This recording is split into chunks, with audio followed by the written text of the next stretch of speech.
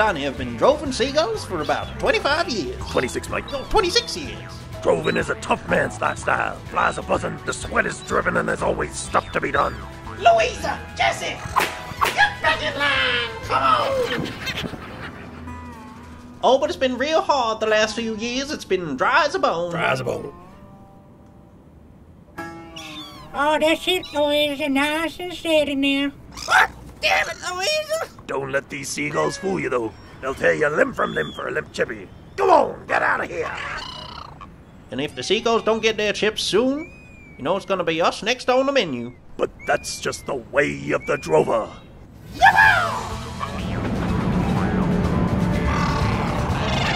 Oh, that was cool.